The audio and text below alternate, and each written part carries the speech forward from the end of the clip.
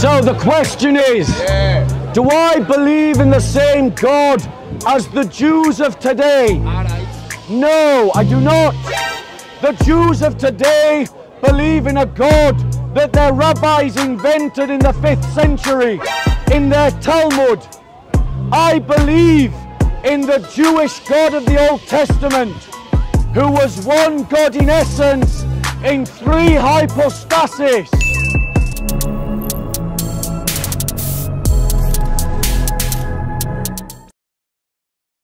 So, ladies and gentlemen, what I'd like to talk about today is the contrast between what the scriptures call Christians to be and what we are in this country, in comparison to the weakness of the liberal state that we see regularly cowering and pivoting away from its own values and beliefs because of the aggression of others, particularly militant Islam.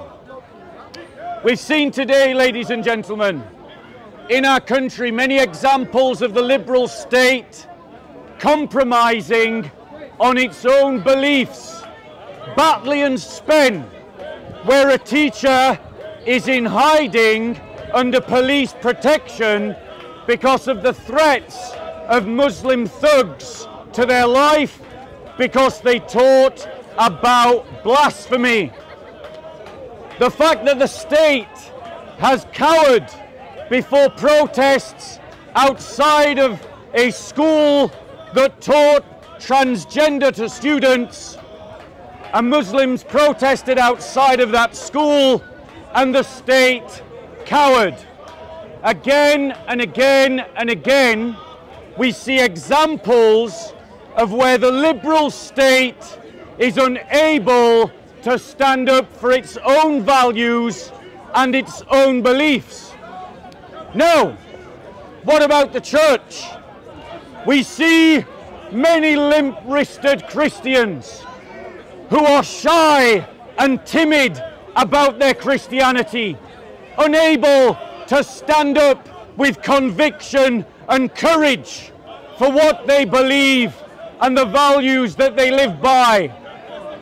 We have in the West a weak and cowardly church that is frightened of conflict and that is frightened of confrontation, that all too often is willing to compromise on core beliefs for the sake of political correctness. But does this match up with what the Bible is teaching us? In Ephesians 6:11, we read, "Put on the full armor of God so that you will be able to stand firm against the schemes of the devil." In Ephesians 6:13, we read, "Therefore, put on the full armor of God so that when the day of evil comes, you may be able to stand your ground. And after you have done everything, to stand." Now notice what the scriptures are saying. To stand firm against the schemes of the devil. To stand your ground. In 1 Peter 5:9 it says, "But resist him firm in your faith, knowing that the same experience of suffering is being accomplished by your brethren who are in the world." The Christian faith teaches the man to have inner solidity, inner conviction of his beliefs, and to stand on those beliefs with an inner firmness. The kind of soy milk Christianity that you see on the BBC is not a true reflective of what Christianity is or what Christianity teaches. Christianity teaches us to stand with firmness and conviction in our beliefs, to resist the schemes of the devil, to stand firm in our resistance. That means that as Christians, we must stand firm against the pro-abortionist. We must stand firm against the LGBTQT ideology. We must stand firm against Islamization. We must stand firm against communists. We must stand firm against ethno-nationalists. Christians are called to resist. You resist in your heart, in your mind, with your lips and with your hands. You resist by organization. You resist as an individual. You resist in your workplace. You resist in politics. You resist in economics. When we Christians are called to resist, I ask you, brothers and sisters, how well organized is your church to resist the narratives and the lies of the devil that are being propagated through political correctness, through the liberal state, through progressive ideology and all that it stands for, in its lies about equality, tolerance and diversity? How well are your churches organized to resist Islamization in our society, in our culture? The Bible calls us to resist and to stand firm upon what we believe. And what do we believe as Christians? We believe the canons of the Holy Council of Constantinople and Nicaea. That creed that Christians have recited faithfully for 1,700 years is what we believe and what we stand upon. Christian values are what we find described in the Bible. Those are the values that we must stand on and defend. What are the ethics that we live by? Virtue ethics is what Christians are called to live by. Not some rule-based system like Sharia law, not some rule-based system like the philosophies of the Enlightenment, but based upon the virtue ethics of the Scriptures.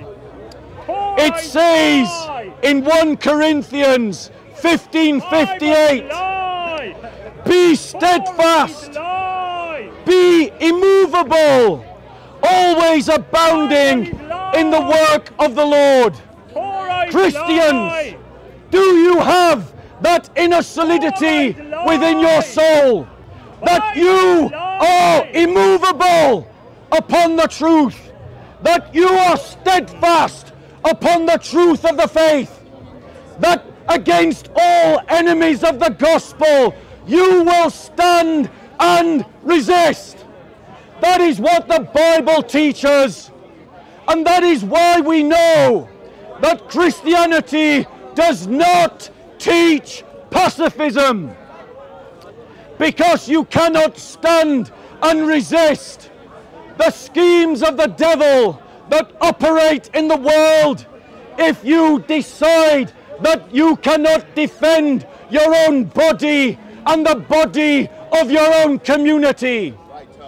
We Christians must organize in our fellowships, organize networks of resistance to help our persecuted brothers and sisters around the world who are dying in their tens of thousands in Nigeria, who are being persecuted in Pakistan, Egypt, Libya, Syria, Iraq, Indonesia, North Korea, China, Burma. Wherever Christians are suffering, Christians must organize to help our brothers and sisters.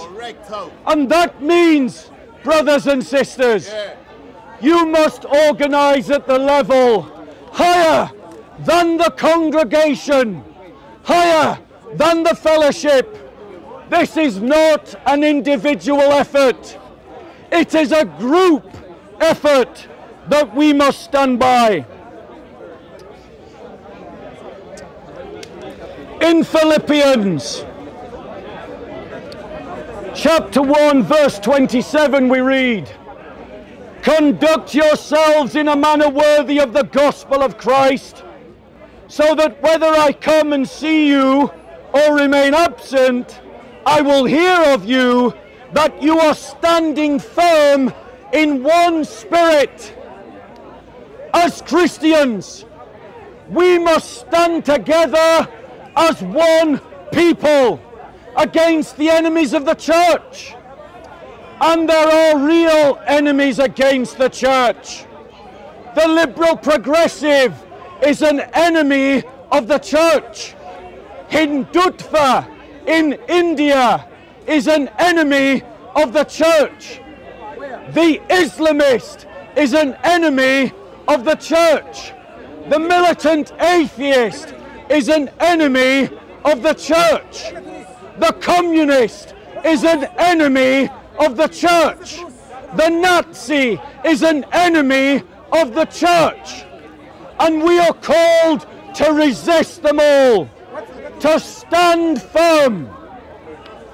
How can we stand firm unless we recover the love of martyrdom for Jesus Christ, of paying with our blood and our lives for the cause of the gospel and the cause of the church?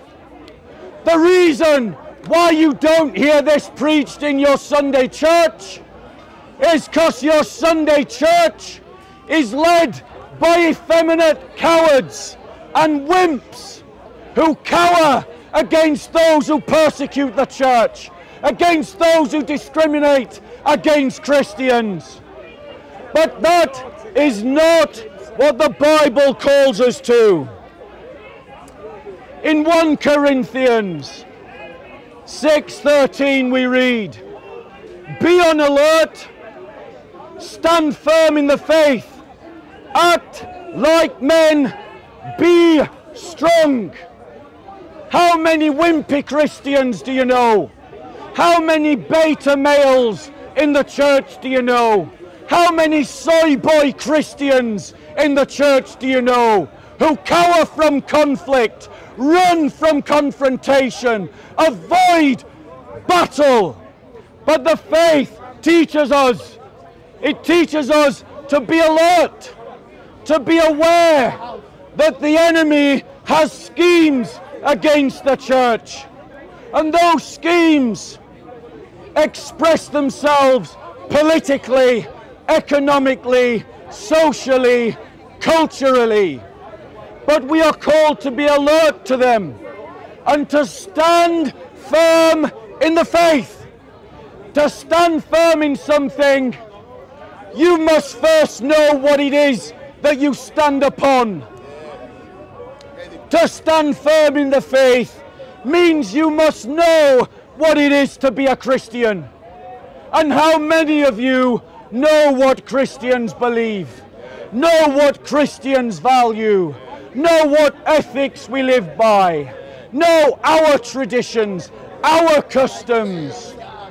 We as Christians must know our faith to stand in it.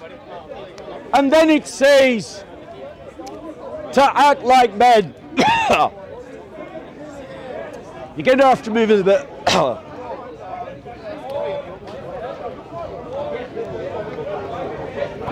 Bear with us. Could you hold that a minute? That'd be great. Love it. Thank you.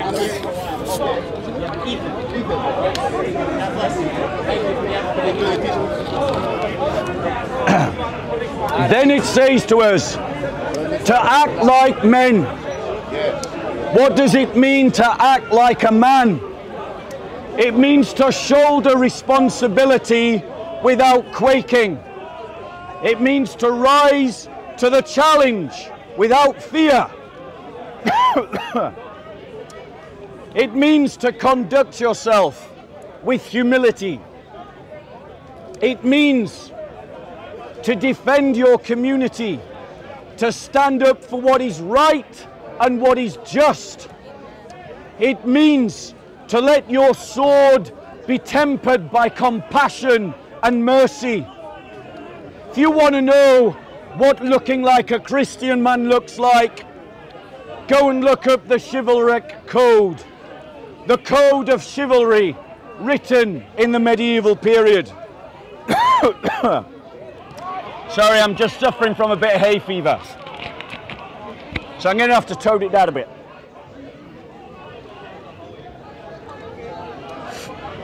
It says in Philippians chapter 4 verse 1, "Therefore, my beloved brethren, whom I long to see, my joy and crown, in this way stand firm in the Lord." Again and again and again, the Bible calls us Christians to stand with firmness and conviction. So, ladies and gentlemen, are there any questions so far? Any questions? Going once. What was the name of the book? The Chivalric Code. If you want to know what it looks like to be a Christian man, go and study the Chivalric Code. Any other questions before I press on in this presentation? Going once. Going twice. Going 3 times. Okay, I'm going to tell you 4 things that you can do to cultivate this firmness and inner solidity and inner strength to stand on the faith. The first one is that you must know the faith. You must study what it means to be a Christian. Study the doctrines, study the values, study the ethics of our religion. The second thing that you must do is to know the history of the church. Your identity as a Christian, can only be... Bro. I'm in Jesus. Don't feed the trolls. They feed on your energy. The more you give them attention, the more they behave like this. I am Messiah. But ladies and I gentlemen, am Messiah. as Christians, Allah the only way that you can know what it is to be a Christian is to know your history. Know the history of the church, because your identity as a Christian can only go as deep as your knowledge of the history of the church. The next thing, the third thing that you can do to deepen your faith and your identity as a Christian is know the why.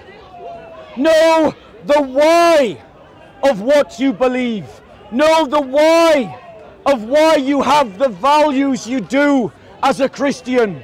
Know the why as to what ethical system you follow. The fourth thing that you can do to cultivate this inner conviction as a Christian is to cement your identity with actions. You must live like a Christian. Live like a Christian in your choices, where you shop, who you vote for, what clothes you wear, why you choose to watch X rather than Y, why you choose to support this cause rather than that cause. The Christian faith is a complete way of life, and if it does not affect every aspect of your life, then you are treating your faith as a hobby, not as an identity.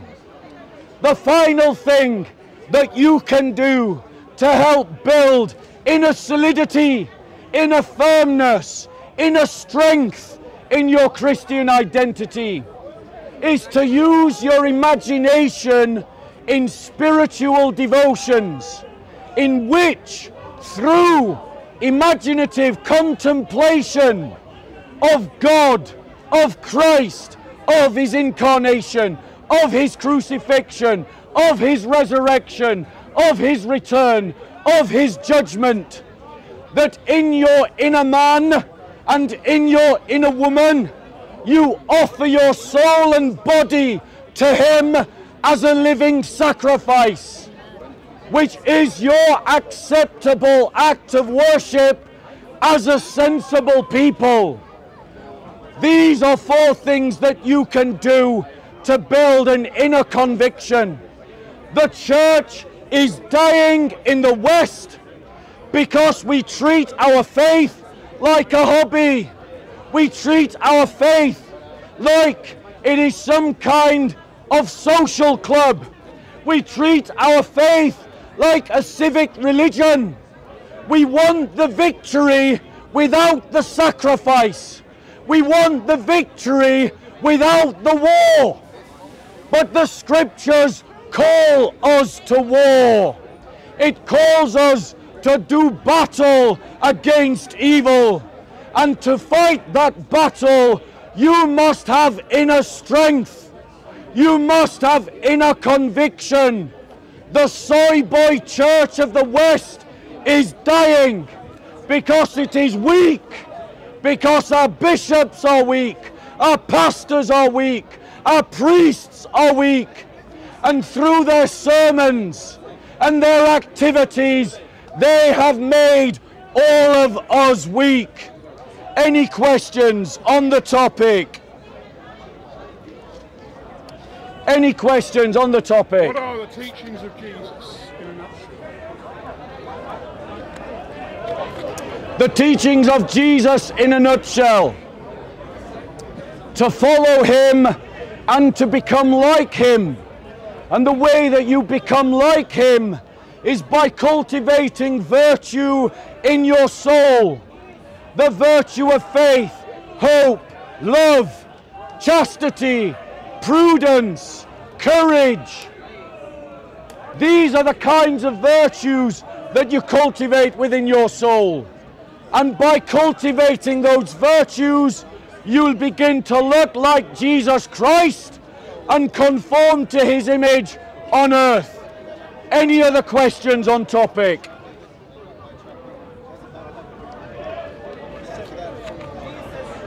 Any questions going once? Any questions going twice? Any questions going 3 times? Okay, ladies and gentlemen. Do you want another question? Soul to the man in the white hat. Thanks be to God. Any questions about Christianity, ladies and gentlemen? If you've got a question about the Christian faith, this is your chance to ask. Wendell Denison Street, Mike, a quick question.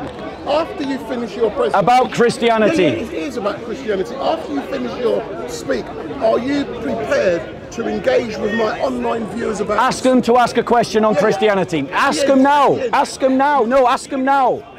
Any questions about Christianity, ladies and gentlemen? Because it takes time. So I want to challenge you, brothers and sisters, that the reason why we are not having the impact and the reason why no one has interest in the Christian faith today is because our fellowships are weak, and everyone knows that we are a weak community. But the reason why we are weak is not because we lack conviction. The reason why we are weak as Christians is because we lack organization.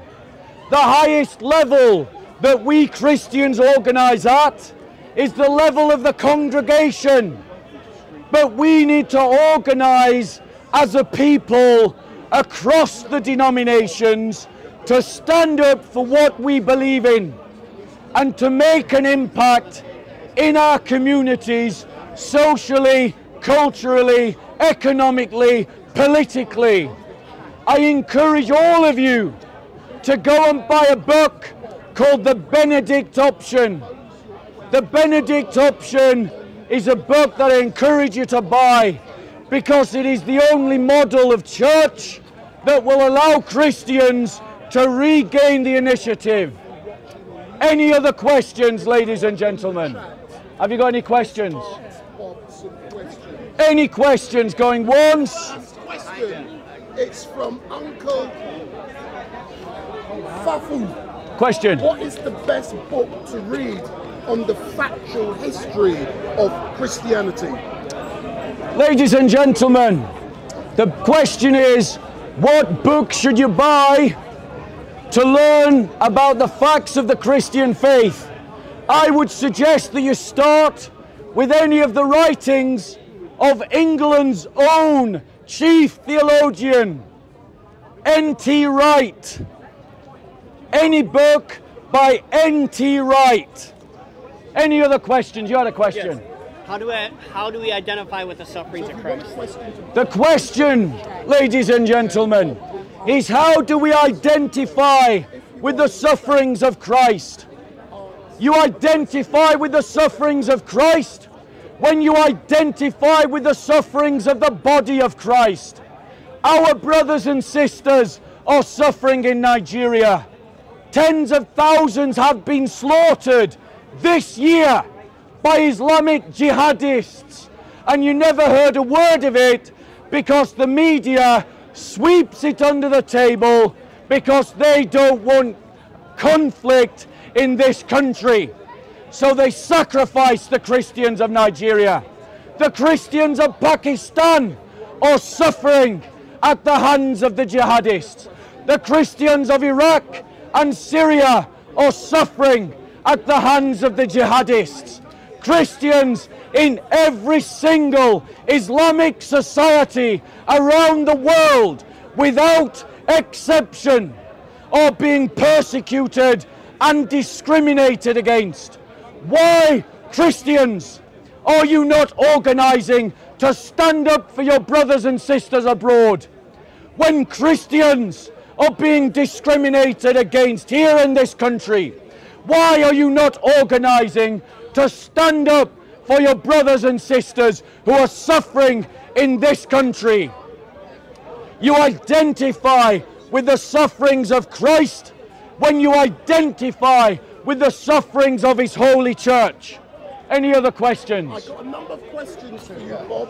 Go on. Man, why don't you believe in the Quran when it believes in Jesus Christ as a prophet sent by God? And his other questions. Great. So the question is, What was the question? why as a Christian do I not believe in the Quran when the Quran believes in Jesus Christ? Well, firstly, the Quran does not believe in the Jesus Christ of the Gospels. If you look at the Jesus Christ of the Gospels and you compare him to this fictitious character called Isa in the Quran, they're completely different people. The Jesus Christ of the New Testament is the Messiah of Old Testament prophecy. That character in the Old Testament is a divine figure. The Quran says that Jesus was not divine. The Gospel Jesus dies on a cross and rises on the third day. The Isa of the Quran never dies on a cross, even though the Quran contradicts all the evidence of history written by Roman historians, Jewish historians, early church fathers, and the New Testament itself. The Jesus of the Quran is one who speaks as a child. That's a story that is stolen from the infant Arabic gospel. It's plagiarized from an earlier Gnostic sect. We Christians believe that Christ performed his first miracle as an adult. Brothers and sisters, whoever you are and whatever your background, understand that when the politicians say to you that all religions teach the same, they have lied to you. There is no such thing as Abrahamic faiths. There is one Abrahamic faith, and it is the Judeo-Christian faith alone. Any other questions? There's another question, sir. I'm sorry. Go on. Yeah, there's another question from Stompzilla. Asks Bob, Do you believe in the same... Sorry, I'm taking a question from him. Could you just wait? Sorry, say again. So, yeah, Godzilla has asked, does Bob believe in the same God like the Jews do? So the question is, do I believe in the same God as the Jews of today? All right. No, I do not. The Jews of today believe in a God that their rabbis invented in the 5th century in their Talmud. I believe in the Jewish God of the Old Testament, who was one God in essence in 3 hypostases. The Old Testament speaks of the Ruach of Yahweh, the Spirit of Yahweh, and it speaks of the angel of Yahweh. The angel of Yahweh is described as God. The Spirit of God is obviously divine. And the fact that these are of God shows that God himself is another hypostasis. But it says in Deuteronomy 6:4 that, remember, O Israel, the Lord your God, the Lord is one. That means these three hypostases are the same essence. So I believe in the God of the Old Testament. The Jews of today do not believe in that God. Any other questions on Christianity? There are no more questions, so I'll allow you to continue, sir. Thank you very much, ladies and gentlemen, for your time. I'm going to take a short break before I start again. Okay, ladies and gentlemen. Yeah, what was there, Bob Sila? Just want to talk about the fact that the Bible calls us to a kind of spirituality we aren't being taught in the church. A spirituality of inner strength in our beliefs. A spirituality of inner conviction in our values. And I want to challenge you and put in the comments, how many times have you heard a sermon like that on a Sunday? Why have you not heard the calling for inner strength and inner conviction in your beliefs as Christians? How can we possibly expect to win this battle in the world if we approach it like wimps, soy boys, and limp-wristed cowards? You have got to have courage, conviction, determination to win any battle. You have to be determined to win. And right now, too many in the church are more determined to compromise and get along for the sake of multiculturalism and that false ideology of the state than they are willing to defend the Christian faith. I'm going to take 5 minutes and then we're going to go and do something different.